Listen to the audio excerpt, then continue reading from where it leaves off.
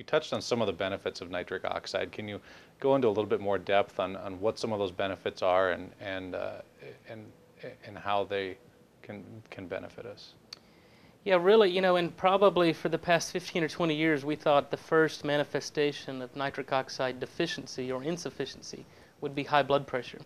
Because as you recognize, if it's the main molecule responsible for maintaining normal blood pressure, when you lose nitric oxide production, really the first response would be high blood pressure. In fact, that's still true in most cases. But we see problems in insulin signaling. So when your beta cells and your pancreas secrete insulin, nitric oxide is requisite for that insulin to signal the cells to take up glucose, to have a GLUT4 translocation to take up the glucose from the circulation. So without nitric oxide, then people become insulin resistant and you develop type 2 diabetes. But really probably the first manifestation of nitric oxide insufficiency, what we're finding is in erectile dysfunction.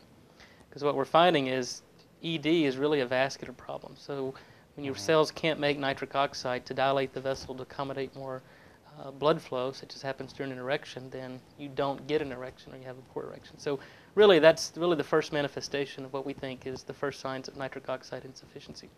And fortunately, it's not so taboo to talk about it anymore. So it's important that the patients consult with their physician, let them know that, because really it's a symptom of a more serious underlying problem.